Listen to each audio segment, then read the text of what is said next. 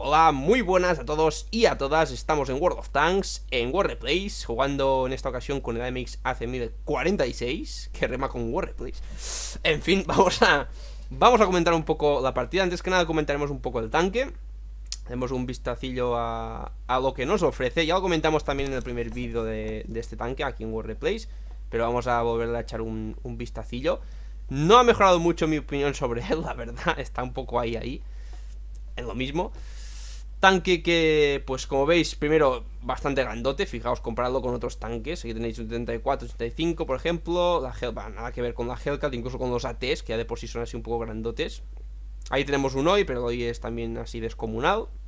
Un tanque grande, con lo cual sois objetivo para artillerías, en caso de que pues os pinten, evidentemente, y haya artillerías en la partida. En este caso tenemos una por lado, una M44, que de por sí puede ser bastante peligrosilla. El otro, pues, factor interesante del tanque, interesante poco, es las cupulillas, que en este caso son descomunales, con lo cual esto hace que tengáis como punto débil evidente estas dos zonas, no una, sino las dos, ambas son puntos débiles. Y el tanque de por sí, pues tiene un blindaje frontal no malo, correcto, un tanto escaso fuera de tir, con lo cual tenéis que sí o sí optar por campear, por no dejaros ver muy fácilmente.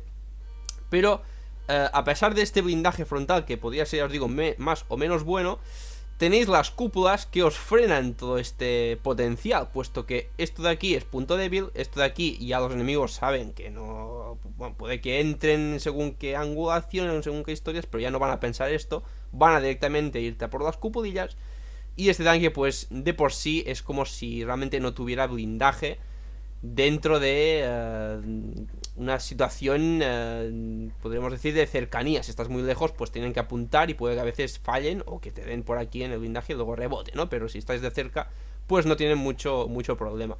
Lateral y trasero, pues más de lo mismo. Además, el lateral del tanque creo que no era muy resistente, si no recuerdo mal. Entonces, incluso intentar hacer un poco de side escaping para buscar tiro al enemigo y luego salir y meter tú en algunas situaciones puede seros también complicado.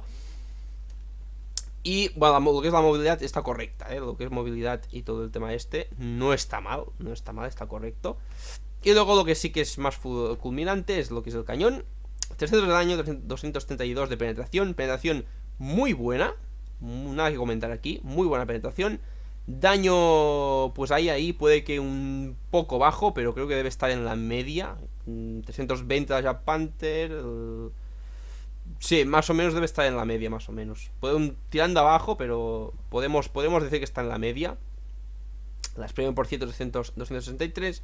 Y explosivas 450, que siempre sabéis que llevo unas pocas, por si acaso hay que resetear, lo que sea. Esta partida no se va a jugar para nada igual a como se debería de jugar el tanque, entiendo yo, que es de manera pues mucho más defensiva, mucho más cogiendo distancias, campeando y pues a poder no ser muy visto. No sé si era un día de estos que pues está un poco harto y venga y tal, y va un poco así a la babala, no lo sé, la verdad, pero ya veréis que juego muy ofensivo. Es batalla de tier 7, así que realmente pues se podía jugar un poco así, un poco a lo venga, asaltante y ahí a la sorpresa llevarlo a primera línea. Pero ya veréis que lo juego así, más o menos, ya os digo, si no recuerdo mal. Quiero que me voy a la zona de pesados, que esta replay tengo como, qué sé, 5 o 6 replays para grabar. Últimamente juego bastante y me saco pues varias partidas que me gustaría comentar, pero el problema es que no sé si voy a tener tiempo de comentarlas todas.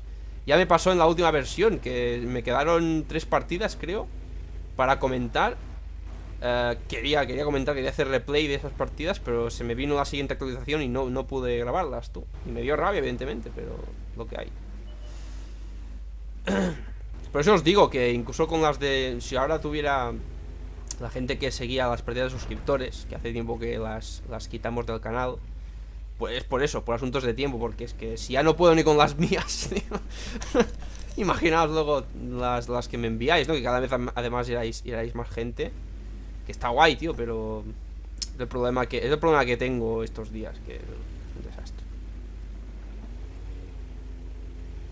Y luego con las navidades, bueno, no sé, porque como tengo vacaciones, pues sí que es verdad que saco tiempo de las vacaciones, pero además está todo el tema familiar. Nosotros somos muy de hacer comidas familiares, entonces Bueno, aquí el primer disparo de esta Super Hellcat, que puede ser muy super, pero lo que es la penetración está bastante regular. Entonces ya ves que en este caso, de hecho yendo a asaltante tienes el factor este sorpresa. Y al irte moviendo bastante, haces que sea complicado que te den a la cúpula. Pero bueno, que no es un factor ahí tampoco muy importante. Incluso con premium pueden entrarte por el frontal. No es tampoco súper duro, ¿eh? No es un frontal como la Su-100, por ejemplo. Perdón, la Su-100 M1 el Tier 7, que sí que tiene un frontal durillo. Y si consigues tapar la barriga, pues llegas a ser muy duro. Este no es tan así. Entonces, bueno, buscamos ahí. Ya veis que otro tiro que en este caso nos hemos bloqueado, del M4 A2 de Loza. Un tanque, este no sé si también es como el Panther no sé cuántos, no sé cómo se llamaba, el Panther o uno. O sea, hay como tanques que han regalado de estos días, que son como versiones así, con distintos diseños o distintos camuflajes, que me he enterado porque los he visto en partida, porque no me había enterado, la verdad. Entonces, ese creo que es uno de esos. Bueno, aquí el AMD que nos puede flanquear y nos la puede liar bastante. Ahí se va la Hellcat por él. Vamos a ver si podemos. Ahí está, ligar este señor, el de Loza, que debe ser español, no sé. No sé, no tengo ni idea. Lo revienta. El 45 debe estar por ahí. Vamos a ayudarle, que están ahí con gente. La artillería me da tiro. Ya ves que, bueno, me ha dado una tirada de 200. Podría haberme entrado incluso este disparo, a pesar de no tener muy buena penetración. Bueno, muy buena. Tiene penetración caca como todas, pero sabéis que están ahora mucho más limitadas las artillerías que antes. Antes tenían una penetración más asequible, entre comillas. Entonces, a pesar de ello, creo que me podría haber entrado en toda esta parte enorme, que esto es extraordinariamente vulnerable.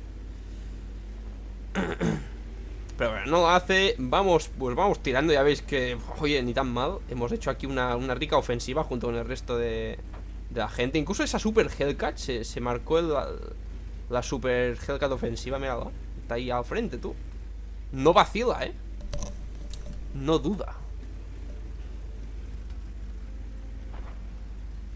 Ahora creo que la van a acabar porque...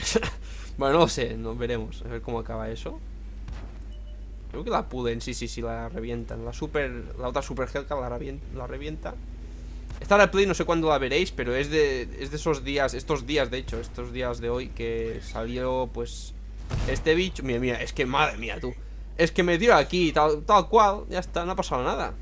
¿Qué ha pasado? Nada, ya está. Me tiro del medio precipicio ese, autoapuntando, reventando la Hellcat.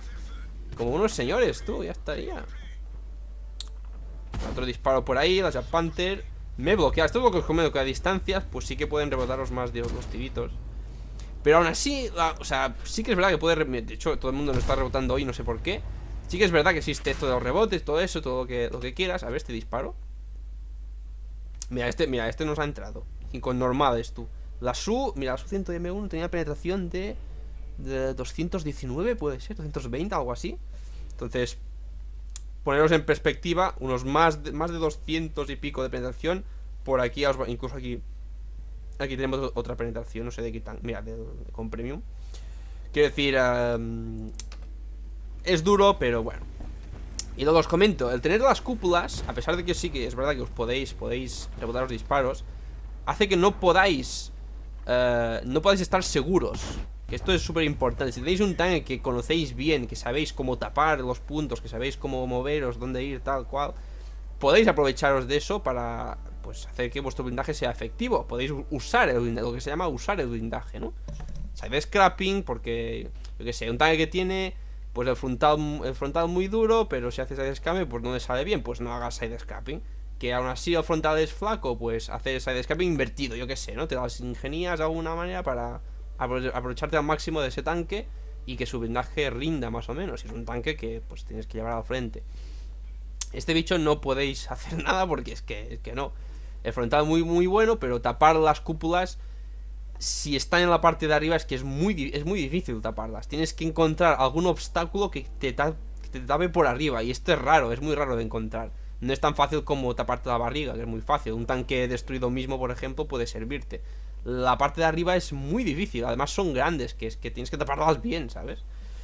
Esto si quieres, ya os digo, ir un poco así al frente y tal. Si no, tienes que comerte tiros seguro. Ya ves que la vida pues nos ha bajado. Es decir, no ha sido todo cantar y coser. O sea, esto ha sido un poco intenso. Pero hemos conseguido, pues bueno, en este caso, hacer unas pocas bajas, hacer un buen daño con esta pasadita y algo de bloqueo, pero eso hay que usarlo a largas distancias.